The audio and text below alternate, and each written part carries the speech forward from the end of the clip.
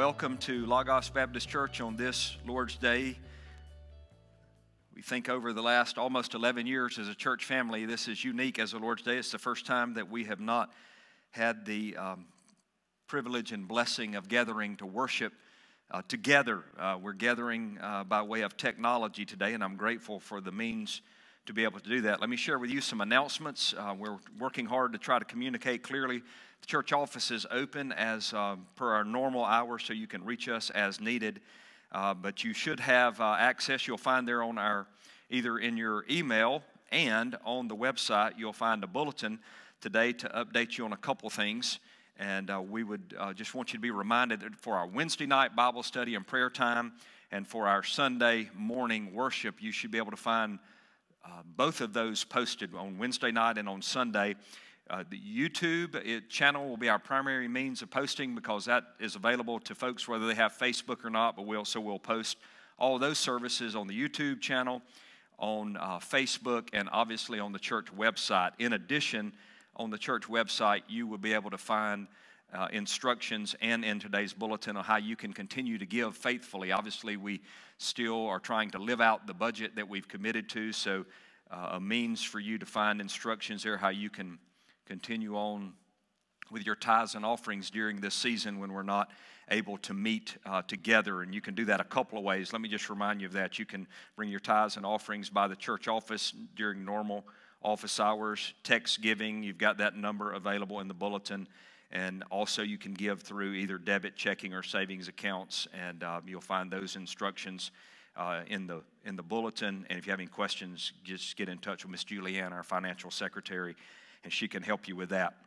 I've thought much about over recent weeks about how we even think of our corporate gatherings as we think about worshiping together as the body of Christ, and we try to live by the regulative principle. And if you think about the regulative principle, what do we see in Scripture in terms of instructions and what are elements of our worshiping together? Well, know that we're not together. We are the church, and so the church is not a building. We are the church.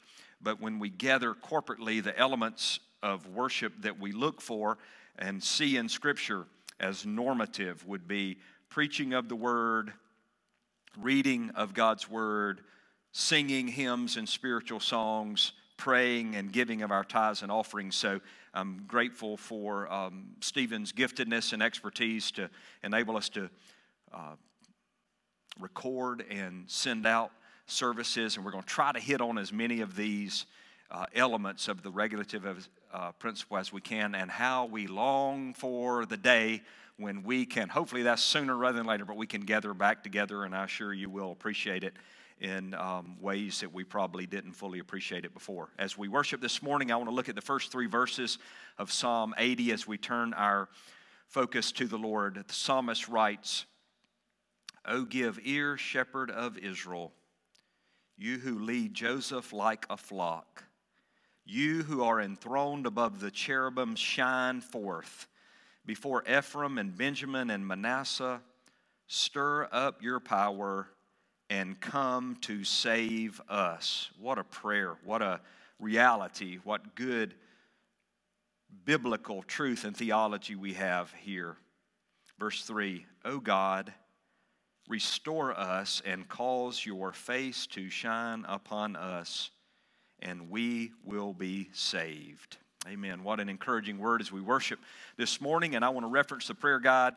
We spent some time on this past Wednesday night. We'll come back to that next Wednesday night, this coming week. But up to 17 ways we can pray. But in uncertain times, it is such an encouragement to our hearts to know that none of this has taken God by surprise. He indeed reigns upon his throne. He indeed is the great shepherd of Israel. He is enthroned above the cherubim. So let us pray as we worship this morning.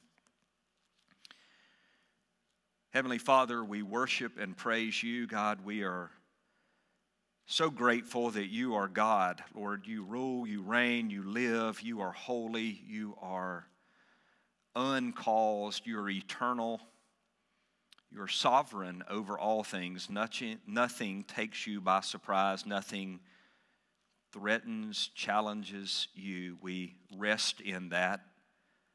Heavenly Father, this is a unique time and season for us as we are walking through circumstances unlike circumstances that we have experienced, many of us in our entire lifetime, and certainly not in recent days. And so, God, we are so grateful to be able to come aside as a church family, as the body of Christ, to be able to worship. Father, it is our prayer and our heart's desire that our worship would be acceptable in your sight. Even this Lord's Day, gathering in a different manner reminds us that we worship ultimately for an audience of one. We thank you for every Logos member, God. We pray that you would, during this time, in even a greater way, you would knit us together in love as we are separated by space, even as we should be and have to be. God, would you draw us close to you? Would you draw us close to each other? We pray that you would be glorified in our worship today. Father, we pray that our singing, our reading of your word, the prayers that are prayed, the giving of tithes and offerings, the preaching of your word would be a sweet aroma, Father, in your sight, would exalt Christ. We thank you even for the means that you've given us to be able to continue on. We thank you for the guests you have blessed us with, those maybe even tuning in this day, God, that your word would go forth with your blessing and your power, and we are reminded that it will not return void without accomplishing the purpose for which you have sent it forth. We love you, we praise you, we worship you this day. In Jesus' name, amen.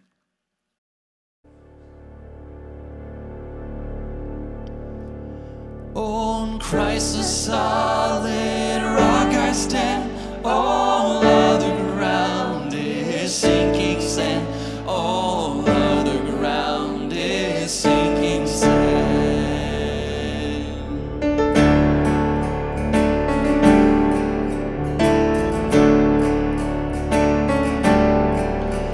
My hope is built on nothing less than Jesus' blood and righteousness. I dare not trust the sweet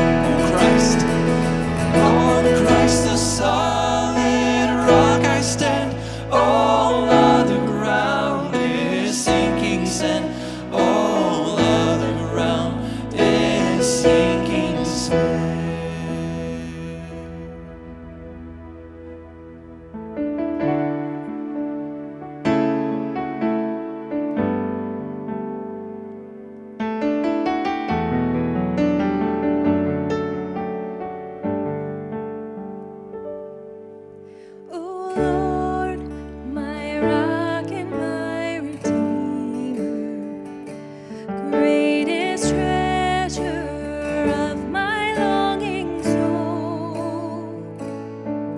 My God, like you there is no other. True delight is found in you alone. Your grace, a well too deep to fathom. Your love exceeds the heavens reach. Your truth, a fount of perfect wisdom, my highest good and my unending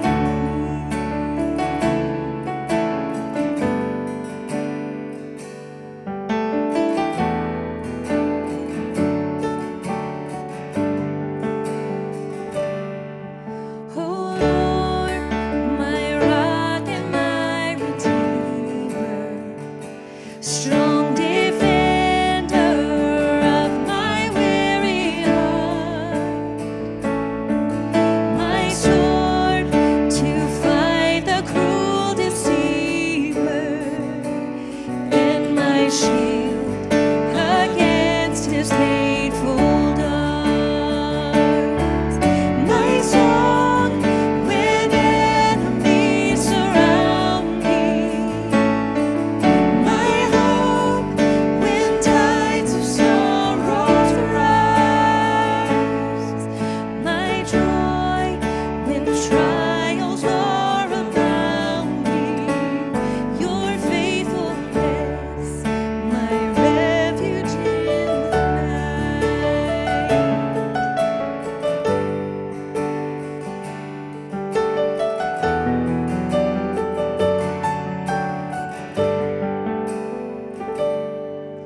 Oh Lord, my rock and my redeemer, gracious Savior of my ruined life, my guilt and cross laid on your shoulders. In my place, you suffered, bled, and died. You rose the grave and death are conquered. You broke my bonds of sin and shame. You rose the grave and death are conquered. You broke my bonds of sin and shame. Oh Lord, my rock and my redeemer, may all my days bring glory to your name. May all my days bring glory to your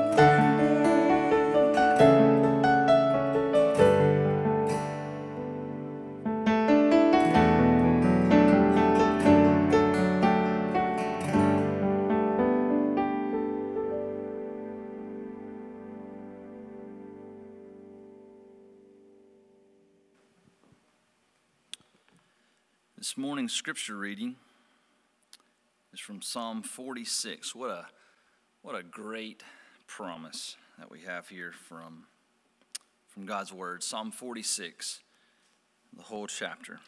We'll read together. God is our refuge and strength, a very present help in trouble. Therefore we will not fear, though the earth gives way, though the mountains be moved into the sea, though its waters roar and foam, though the mountains tremble at its swelling. There is a river whose streams make glad the city of God, the holy habitation of the Most High. God is in the midst of her. She shall not be moved. God will help her when morning dawns. The nations rage, the kingdoms totter. He utters his voice, the earth melts. The Lord of hosts is with us. The God of Jacob is our fortress. Come, behold the works of the Lord, how he has brought desolation on the earth. He makes wars cease to the end of the earth. He breaks the bow and shatters the spear. He burns the chariots with fire. Be still and know that I am God. I will be exalted among the nations. I will be exalted in the earth. The Lord of hosts is with us. The God of Jacob is our fortress. Let's pray. Father, what a great word this morning that you are with us. You are our refuge, our strength. And Lord, we stop this morning and we are still to know and remind ourselves that you are God. God, at your very word, the earth melts, and yet you can stop wars. God, you have all power. Lord, there is none like you. We remind ourselves this morning that Lord, we are but dust, but we are in the palm of your hand. And so, Lord, we thank you, God, for your power. We thank you for the comfort and peace that is found only in Christ. Lord, we rest this morning in who you are. Not in our situation, not in how volatile the circumstances are around us. Lord, we rest in you and in you alone. Father, I pray that these next few moments, God, would be, God, just a reminder of your goodness, your grace, and Lord, that you would open our hearts to receive your truth. God, that you would do a work in us that only you can do. And we will be careful to give you all glory and praise. Would you bless this time now? In your name we pray. Amen. Amen. How apt God's word is, and every circumstance we walk through, it's amazing how when we read Scripture we find God has covered that. His word is indeed sufficient and a great blessing. If you have a copy of God's word, this morning I ask you to turn to the Old Testament book of 1 Samuel. If you're part of our Logos family for the last months, couple months I should say, we have been working through 1 Samuel last week for our church family, and you can look back if you missed that, but we just finished up 1 Samuel 14 where we saw King Saul making all kind of both foolish and futile attempts to do religious things with the idea that that would gain him God's favor. And he did those devoid of true heart devotion to God, love for God, and a personal relationship with the Lord. So we come to 1 Samuel 15. This will be a two-part message for us as there's a lot in this chapter. In these 35 verses, I'll read the entire chapter. The sermon title, To Obey is Better Than Sacrifice. To obey is better than sacrifice. And it is a heavy chapter. It confronts us. We're confronted in this chapter with God's wrath, and even God, as we'll consider, regretting. What does that mean when God regrets? Regretting having made Saul king. So major transition in the book. I'll read the chapter and we'll unpack down through verse 23 today. The word of the Lord from 1 Samuel 15. Then Samuel said to Saul, the Lord has sent me to anoint you, or I should say the Lord sent me to anoint you as king over his people, over Israel. Now therefore listen to the words of the Lord. Thus says the Lord of hosts, I will punish Amalek for what he did to Israel, how he set himself against him on the way while he was coming up from Egypt. Now go and strike Amalek and utterly destroy all that he has, and do not spare him, but put to death both man and woman, child and infant, ox and sheep, camel and donkey. Then Saul summoned the people and numbered them in Tel Aim, 200,000 foot soldiers and 10,000 men of Judah. Saul came to the city of Amalek and set an ambush in the valley. Saul said to the Kenites, Go, depart, Go down from among the Amalekites so that I do not destroy you with them. For you showed kindness to all the sons of Israel when they came up from Egypt. So the Kenites departed from among the Amalekites. So Saul defeated the Amalekites from Havilah as you go to Shur, which is east of Egypt. He captured Agag, the king of the Amalekites, alive and utterly destroyed all the people with the edge of the sword. But Saul and the people spared Agag and the best of the sheep, the oxen, the fatlings, the lambs, and all that was good, and were not willing to destroy them utterly, but everything despised and worthless, that they utterly destroyed. Then the word of the Lord came to Samuel, saying, I regret that I have made Saul king, for he has turned back from following me and has not carried out my commands. And Samuel was distressed and cried out to the Lord all night. Samuel rose early in the morning to meet Saul, and it was told Samuel, saying, Saul came to Carmel, and behold, he set up a monument for himself, then turned and proceeded on down to Gilgal. Samuel came to Saul, and Saul said to him, Blessed are you of the Lord. I have carried out the command of the Lord. But Samuel said, What then is this bleating of the sheep in my ears, and the lowing of the oxen which I hear? Saul said, They have brought them from the Amalekites, for the people spared the best of the sheep and oxen to sacrifice to the Lord your God, but the rest we have utterly destroyed. Then Samuel said to Saul, Wait, and let me tell you what the Lord said to me last night. And he said to him, Speak. Samuel said, Is it not true? Though you were little in your own eyes, you were made the head of the tribes of Israel, and the Lord anointed you king over Israel, and the Lord sent you on a mission and said, Go and utterly destroy the sinners, the Amalekites, and fight against them until they are exterminated. Why then did you not obey the voice of the Lord, but rushed upon the spoil and did what was evil in the sight of the Lord? Then Saul said to Samuel, I did obey the voice of the Lord and went on the mission on which the Lord sent me, and have brought back Agag, the king of Amalek, and have utterly destroyed the Amalekites. But the people took some of the spoil, sheep and oxen, the choicest of the things devoted to destruction, to sacrifice to the Lord your God at Gilgal. Samuel said, Has the Lord as much delight in burnt offerings and sacrifices as in obeying the voice of the Lord? Behold, to obey is better than sacrifice, and to heed than the fat of rams. For rebellion is as the sin of divination, and insubordination is as iniquity and idolatry. Because you have rejected the word of the Lord, he has also rejected you from being king. Then Saul said to Samuel, I have sinned, I have indeed transgressed the command of the Lord in your words, because I feared the people and listened to their voice. Now therefore, please pardon my sin and return with me that I may worship the Lord. But Samuel said to Saul, I will not return with you, for you have rejected the word of the Lord, and the Lord has rejected you from being king over Israel. As Samuel turned to go, Saul seized the edge of his robe, and it tore. So Samuel said to him, The Lord has torn the kingdom of Israel from you today, and has given it to your neighbor who is better than you.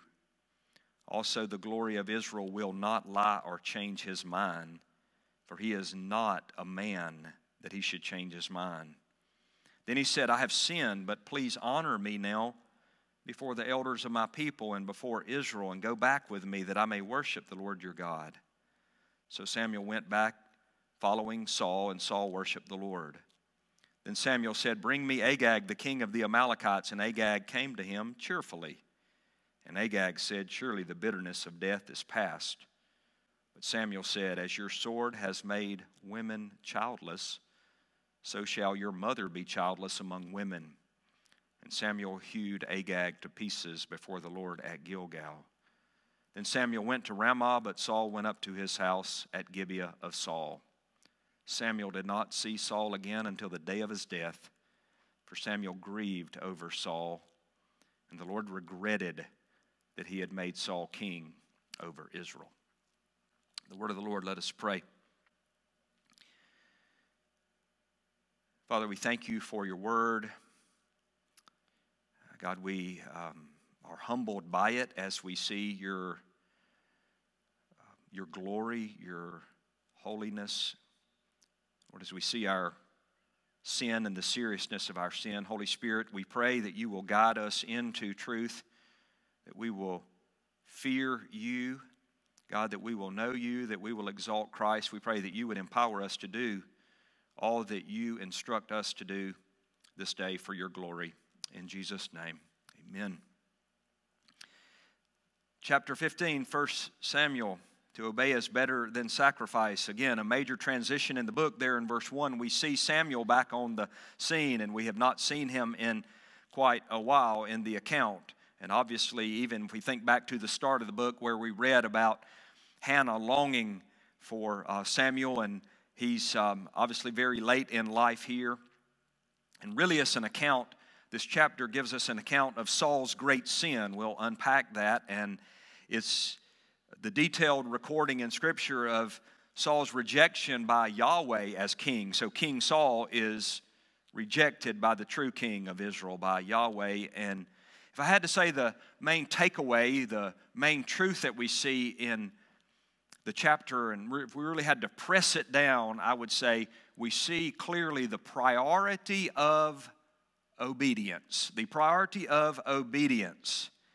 And you see in two places here the clear instruction. God gave Saul a mission. If you look there with me at verse 18, the Lord sent you on a mission. Verse 20, Saul said to Samuel, I did obey the voice of the Lord and went on the mission. God gave a clear directive. It's a hard directive. We'll talk about that.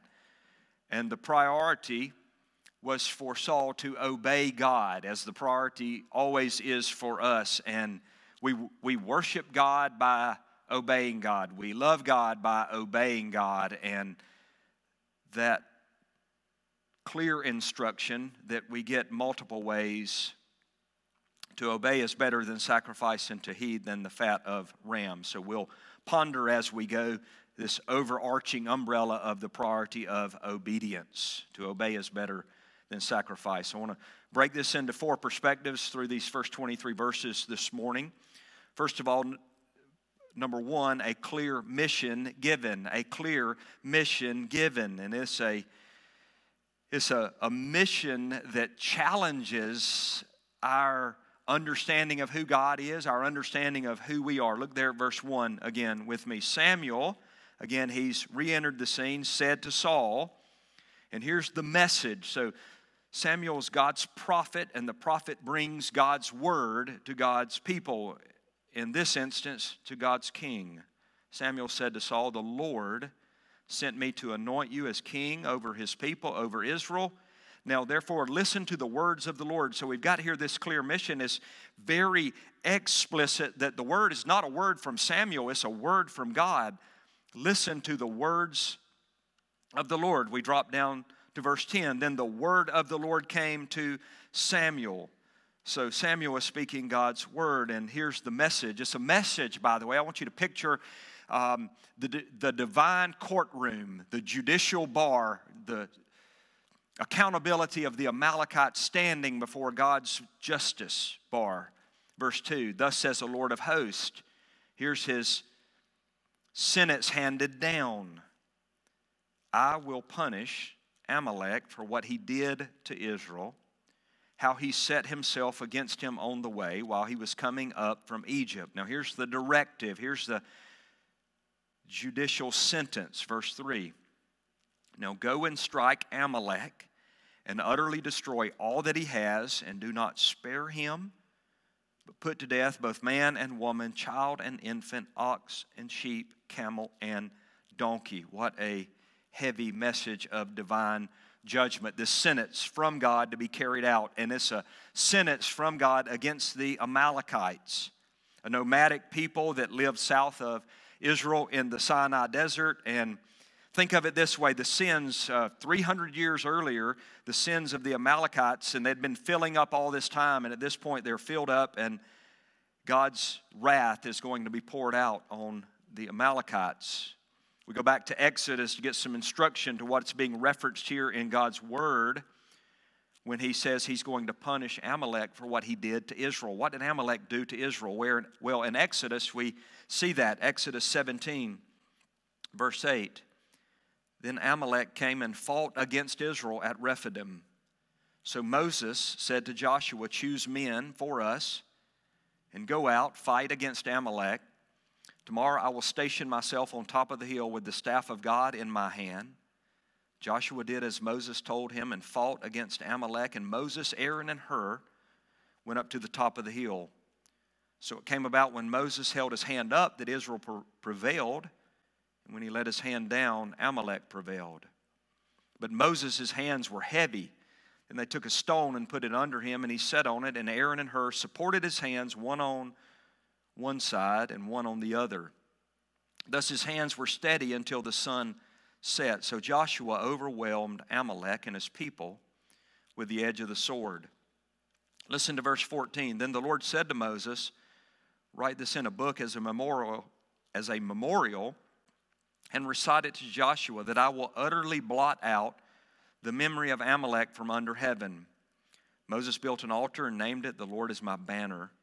And he said, the Lord has sworn the Lord will have war against Amalek from generation to generation. And here we are 300 years later, and we see that sentence being carried out. We further read in Deuteronomy 25, verse 17, remember, God says, remember what Amalek did to you along the way when you came out of Egypt, how he met you along the way and attacked among you all the stragglers at your rear when you were faint and weary, and he did not fear God. Therefore it shall come about when the Lord your God has given you rest from all your surrounding enemies, in the land which the Lord your God gives you as an inheritance to possess, you shall blot out the memory of Amalek from under heaven. You must not forget. And so the mission that God has given King Saul is to go and blot out Amalek. It's 300 years later, and this terrifying account that shows us the seriousness of sin in this time and the seriousness of sin in our time. I like what Alistair Begg said about this. What we have here in this account is not an ethnic cleansing, but an ethical cleansing. It's God's wrath being poured out. This will certainly fly in the face of our tendency in our day and in our culture and our society to elevate man, that man is supreme. We see God's wrath, and before we question or challenge God, it's clear that the Amalekites 300 years ago were guilty, and it's clear that the Amalekites in Samuel and Saul's day were guilty. Look back at 1 Samuel 15, verse 18. Part of the mission references this. And the Lord, Yahweh, sent you on a mission, to go on this mission, and said, go and utterly destroy. Look what Scripture says. Destroy the sinners. Mark this. If sinners, apart from Christ, if sinners meet the living God apart from Christ, they will meet him in his wrath. Go and utterly destroy the sinners, the Amalekites, and fight against them until they are exterminated. That is the mission. Verse 33, as Samuel speaks, we'll get to that next week, as Samuel speaks regarding Agag. But Samuel said to Agag, as your sword has made women childless. So we see that the Amalekites had set themselves against God all the way back in Moses' day and up to the present day, and God now was going to judge them. These first three verses give us a stark picture of the holy, just wrath of God being directed toward sinners, and this execution of God's sentence that they would be exterminated. And by the way, it's not that they would rage, and even God's instruction that there would be no plunder taken. It is a sentence handed down from Yahweh to be carried out upon these sinners. By the way, let's be clear, we are not called to wage war this way today. Our battle is not, as Scripture says, against flesh and blood. It is spiritual.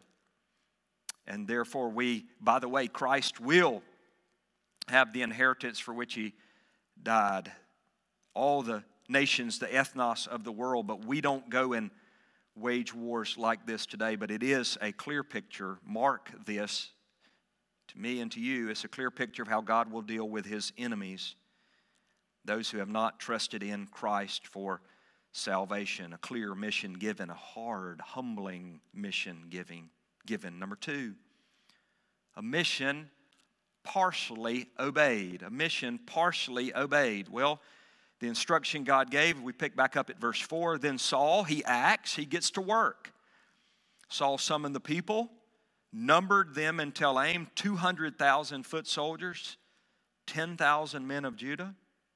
Saul came to the city of Amalek, so he's carrying it out, at least to this point. Saul shows kindness to the Kenites. Look at verse 6. Go, depart, go down from among the Amalekites so that I do not destroy you with them. For you showed kindness to all the sons of Israel when they came up from Egypt. So the Kenites, they got out of town. They got out of Dodge. They departed from among the Amalekites before Israel, Saul, and his army move in to destroy them. So far, so good, we would say, verse 7. So Saul defeated the Amalekites from Havilah as you go to Shur, which is east of Egypt. He captured Agag, the king of the Amalekites, alive and utterly destroyed all the people with the edge of the sword. We need to have a picture, a realistic picture of what's happening as we talk about God's holiness, as we talk about the seriousness of sin. There at verse 3, we read the account that the mission is to go and utterly destroy Amalek and all that he has. Do not spare him. Put to death both man and woman, child and infant, ox and sheep, camel and donkey. But verse 8 tells us that Saul captured Agag, the king of the Amalekites, alive, but he did destroy all the other people, the people with the edge of the sword. Saul and the people spared Agag and the best of the sheep, the ox and the fatlings, the lambs, and all that was good. So they go through there and they practice, I would say, partial obedience, selective obedience. And this account, I want you to think about this. The account of the great rejection of Saul as king of Israel is going to come about because Saul, in his eyes, partially obeyed God. And God's diagnosis, as we'll see a little bit later, is that he disobeyed him.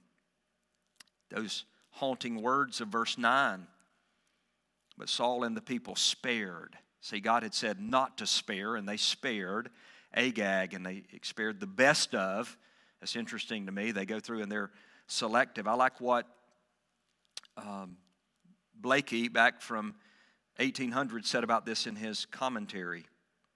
Gives us pause, makes us think that God will execute wrath on the impenitent and unbelieving is just as much a feature of the gospel as that he will bestow all the blessings of salvation and eternal life on them that believe. See, this has, in our day, in many places, this has fallen out of an understanding of being part of the gospel, that God will execute wrath. We proclaim the good news of Jesus, and that over and against the reality of the sinfulness of man, God will indeed execute wrath on the impenitent and unbelieving, and that is part and parcel of the gospel. He goes on to say it is most wholesome for us all to look at times steadily in the face of this solemn attribute of God. And what you see, this is not God having a temper tantrum. You know, I picture the 2-year-old or 3-year-old. We've all been there with our kids. The 2 or 3-year-old having just a temper tantrum on the floor. And that is not what we have here. This is God's solemn attribute, his perfect justice as the avenger of the impenitent. For it shows us that sin is not a thing to be trifled with. We want to take sin lightly. God never does. Sin is not a thing to be trifled with. It also shows us that God's will is not a thing to be despised. So we've got the clear mission given.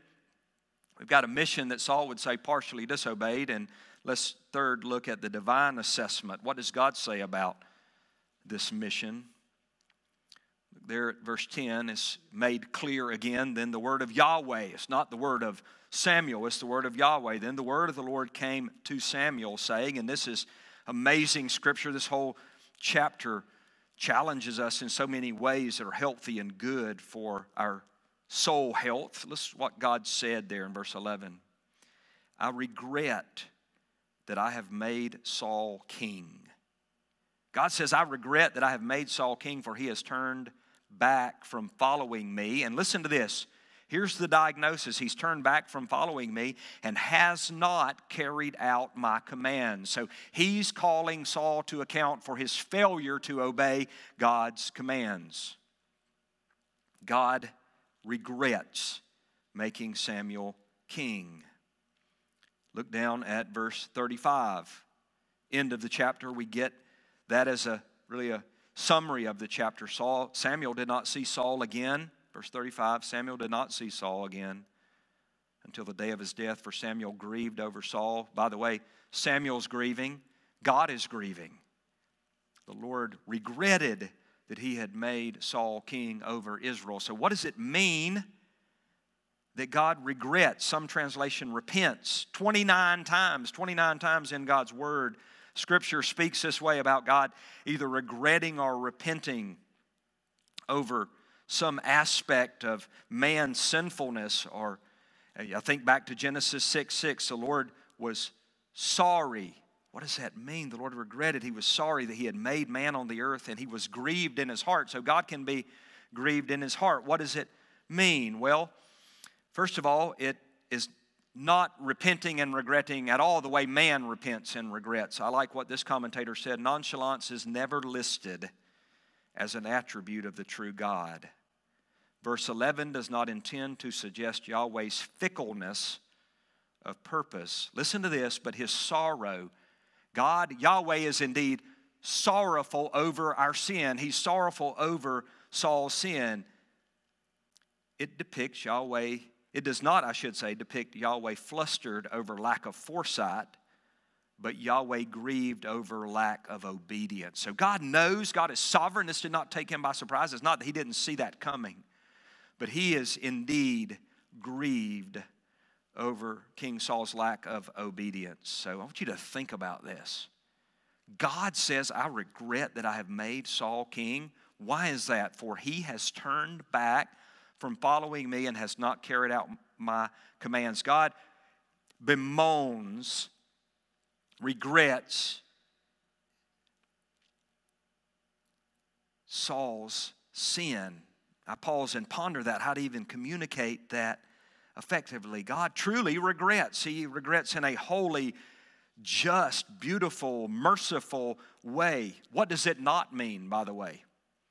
Verse 29, we'll get to that next week in detail, but let me just show you what it doesn't mean. Even in this chapter, we get really good instruction on what's not meant also. Verse 29, the glory of Israel will not lie or change his mind. It's not like God didn't see events coming and now that events have occurred, he's thinking differently. No.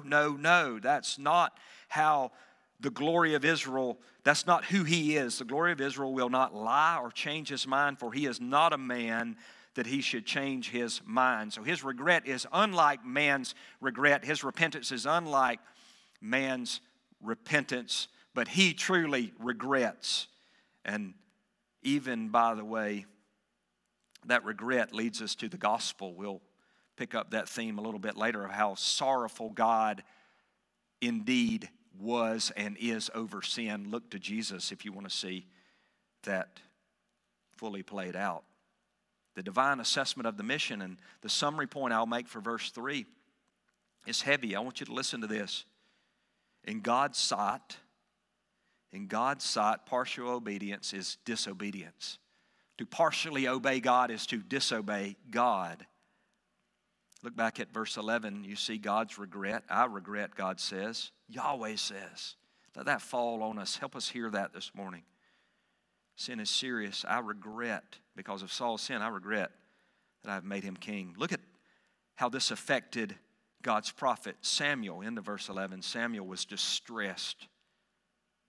He didn't sleep that night. He cried out to the Lord all night. He's disturbed. God is disturbed. In God's sight, partial obedience is indeed disobedience. Fourth and finally, we need to understand this morning, understanding the gravity of partial obedience. Understanding the gravity of partial obedience. Look at verse 12. Samuel rose early in the morning to meet Saul. I like what one preacher said about this, Samuel rising early in the morning to meet Saul. If you're wired like I am, if there's a really, really hard task to do, we want to go ahead and do that first thing, right? And almost get it over with. If it's hard conversation, and Indeed, there was a hard conversation that was about to be had. Samuel rose early in the morning to go and meet Saul. And it was told Samuel, saying, Saul came to Carmel. And by the way, this is one of those points in Scripture I'm going to say, you're going to find this hard to believe. But as much as we've studied Saul, maybe not. Saul came to Carmel, and behold, he set up a monument for himself, then turned and proceeded on down to Gilgal. So you did read that, right? I want you to picture how clear Saul's sin is to God, how clear Saul's sin is to Samuel, and how blind Saul is to his own sin. What a reality that we are so often so deceived and so blind to our sin. We just don't see it. And it's almost in some sad way humorous that God has now rejected Saul as king. And Saul, what does this even look like? Behold, he set up a monument for himself. So he's so proud of himself that he's instructing the soldiers, hey guys, let's do this carving. Now let's set that up, and here's what I want the plaque to say. And he's out there just celebrating himself. Look at his confidence in verse 13. Samuel comes to Saul. Samuel came to Saul, and Saul said to him, look at this greeting. He's oblivious to what he has done. Blessed are you of the Lord. I have carried out the command of the Lord. Saul's confidence, he testifies, hey, I have done what God told. I've done all the things that God's told me to do. And what a quick comeback and a piercing question that Samuel asked, verse 14. But Samuel said, what then is this bleating of the sheep in my ears and the lowing of the oxen which I hear? So this condemning question, what do I hear? If in fact you are to utterly destroy Amalek and all that he has, and do not spare him, but put to death both man and woman, child and infant, ox and sheep, camel and donkey, why do I hear the bleating of all these sheep and the lowing of all these oxen? We almost know what's probably going to happen next. We do tend to be blind in regards to our sin, and we tend, when we're called to account, to blame others for our sin. Look at verse 15. Saul said, they have brought them, right? I didn't do this. They have brought them from the Amalekites for the people. I didn't do this, Samuel, God. The people spared the best of the sheep and oxen to sacrifice to the Lord. And by the way, even look at how Saul is referring to Yahweh at this point 3 times in this chapter. To sacrifice to the Lord, not his God, not the Lord my God, but the people are the ones to blame. They spared the best of the sheep to sacrifice them to the Lord your God. Mark this, at this point in time, God is not claiming Saul, and Saul is not claiming God. But the rest we have utterly destroyed. We do tend to blame others for our sin and try to cover up our sin. Verse 16, Samuel said to Saul, wait and let me tell you what the Lord said to me last night. Right? God's word is primary. It is what is the final word. Here's what God said. Saul says, speak. Verse 17, Samuel said, is it not true? Here's your testimony, Saul. Is it not true that you were little in your own eyes? By God's grace and his good pleasure and his mercy, you were made the head of the tribes of Israel, and the Lord anointed you king over Israel. And the Lord sent you on a mission. And here were the instructions, the directives, the commandments for that mission. Go and utterly destroy the sinners, the Amalekites, and fight against them until they are exterminated. Why then did you not obey the voice of the Lord, but rushed upon the spoil and did what was evil in the sight of the Lord? Isn't it amazing, God's diagnosis of what Saul would take lightly, how heavy? You did what was evil in the sight of the Lord. Saul still doesn't see it. Look at verse 20. He says to Samuel, I did obey the voice of the Lord. I went on the mission on which the Lord sent me. And look, I have brought back Agag, the king of Amalek, and have utterly destroyed the Amalekites. But, here he is explaining again, But the people, again, he's not guilty. He's not repentant before the Lord. He's not broken and contrite over his sin. But the people took some of the spoil, sheep and oxen, the choicest of the things devoted to destruction, to sacrifice, by the way, to the Lord, again, your God. Not to God, my God, our God, but the Lord, your God. At Gilgal, verse 22, and there's such a theology of knowing, loving, following God, being disciples of the Lord Jesus Christ. There's a rich theology in these two verses and in the context leading up to this. Samuel said, I want you to think about this. It makes complete sense. The Bible always does. Has the Lord as much delight in burnt offerings and sacrifices as in obeying the voice of the Lord? Think about that. I think about our tithes and offerings. So people sometimes think, well, God wants our money. I want to tell you, God owns everything. He indeed owns the cattle on 1,000 hills. He is the creator and sustainer of all that is. Do you think God really gets excited about burnt offerings and sacrifices? Is that something he needs? Or is he rather looking for hearts that are devoted to him, as in obeying the voice of the Lord? And then our sermon title, this scripture we need to ponder much and deeply and for many, many days. Behold, to obey is better than sacrifice. I think about our culture's discussion of the sanctity, the sacredness of human life, our culture's discussion of marriage, our culture's discussion of human sexuality. At the end of the day, is God looking for us to give great offerings? No, God, that flows, by the way, from hearts devoted to him. When we know him and love him, it'll be easy to give back to him the time and talents and money, the things he's given us. What God is looking for, true love for the Lord, devotion to the Lord, is evidenced by obeying the voice of the Lord. Behold, to obey is better than sacrifice, to heed than the fat of rams. I picture Hophni and Phinehas taking those offerings from the Lord. It revealed where their hearts were. And look at, it goes on, he cuts deeper. Verse 23, for rebellion, when we rebel against, we disobey God's word, rebellion is like the sin of divination. You might as well set up a false god and worship this false god. And insubordination is as iniquity and idolatry. We'd be setting up false gods. It's as serious to disobey God as it is to do that, because you have rejected the word of the Lord. What a sad, sad indictment. He has also rejected you from being king. Let's apply this. I feel like we're stopping in the middle of the sermon. We'll pick back up at verse 24 to next time we're together, next Lord's Day, Lord willing.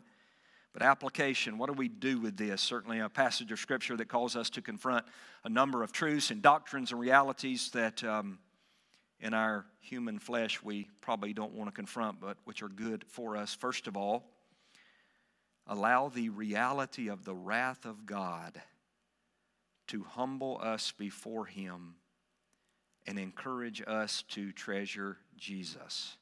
Allow the reality of the wrath of God to humble us before him and encourage us to treasure Jesus. Sin is so serious. God is indeed the God who is just.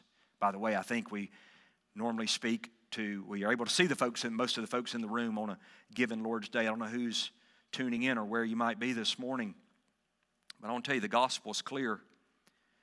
The gospel is clear. God is holy, and we are not. And because of our sin, we have committed capital crimes against the holy, living God. And because of that, we will be called to account for our sins. But God intervened. God so regretted our sin that he sent his Son, the Son of God, the Lord Jesus Christ, to come to earth and to be tempted in all the same ways that we're tempted as sinners. We are tempted in sin. But Christ was tempted in all those same ways, but he never sinned. See, and Christ then is the perfect sacrifice. So his obedience, his righteousness, God is pleased to credit over to us. And Christ went to Calvary's cross and he laid down his life. He was nailed to the cross and he poured out his blood as a sacrifice for sin. And God is pleased to look at Christ's perfect life and credit that as to give us now a perfect life, our righteousness. And God is pleased to take our sin and place them on Christ. And the way we receive this gospel as we turn from our sins and we trust in, we believe in Jesus, we throw ourselves upon Him, not some work we can do, some gift we can give, or some place we can attain. We trust in, by God's grace, we trust in Jesus' blood, His life, our life, His death, payment for our sins. God raised Him from the dead, and those of us that believe in, trust in, depend on Jesus are saved, and therefore we will not experience God's wrath, but we preach the whole gospel. Allow the reality of the wrath of God. I would say for believers this morning, it should humble us before Him and encourage us to treasure Jesus. For unbelievers, I would say run to Jesus, cling to Jesus, trust in Jesus, and be saved to be spared from the wrath of God. Second, see that God so regretted over sin that He would send His own Son to be the sin bearer. That should cause us to exalt Jesus always, every day. See that God so regretted. What in the world? God really regrets? Yes, He regretted, and He regrets the pain and hurt and consequences of sin, and that leads us to Jesus and leads us to the cross. Third, assess the degree we have thought that partial obedience is acceptable. Yeah, we're like Saul. Yeah, I really did what you said there. I obeyed. Yeah, I'm encouraged in my partial obedience. No, assess the degree. We have thought in our minds, we've tried to tone down Scripture. We've thought that partial obedience is acceptable. It is not. And for all of us, fourth and finally, this morning, be certain that you know that you are trusting in Christ alone for salvation. There's an aspect of this. I would say that this chapter presents certainly truth, but the terrible reality. God's wrath is terrifying, it is holy, and it is just, and we encounter that in His dealings with the Amalekites. And I believe that's written. These things are written as an example to those who believe. So we'll read this account, thousands of miles removed, thousands of years ago, of God's wrath being poured out on the Amalekites, that'll exhort us, encourage us to be all the more certain that we are indeed in Christ, that we are trusting in Christ alone for our salvation. Let us pray. Heavenly Father, we thank You for Your word. God, we thank You for Your attributes that we see on display in 1 Samuel 15. God, we praise You that You are indeed holy. You are just. God, we long for justice, Lord, but oftentimes do that through the lens of seeing ourselves better than we are and seeing the sin in others. Heavenly Father, forgive us for having taken You lightly and even being, Lord, we're more like Saul than we're unlike Saul, in elevating even partial obedience and thinking that's acceptable. God, forgive us for trying to tone down Your word, trying to diminish what You have said. Help us to have hearts of obedience, God, that we would be like the Bereans. We'll read Your word, study Your word, eagerly receive it and act upon it. I pray that You would apply these truths to our hearts today, that as Your church we will take seriously, God, the mandate to be people that live in accordance with Your word, that we will be bold to proclaim the good news of Jesus. Thank You that You have made a way for us to escape the wrath of God that will be poured out. Help us to get that message out, that indeed the gospel is only good news if it gets there in time. So God, help us to be zealous to proclaim this good news. Thank You for Christ. Thank You for Christ's bride, universal. Thank You for Christ's bride at Logos. Thank You for Your faithfulness even in these days. We pray that as we are not able to gather and meet, God, that You would give even a greater grace. Show us how to bear burdens. Show us how to love You.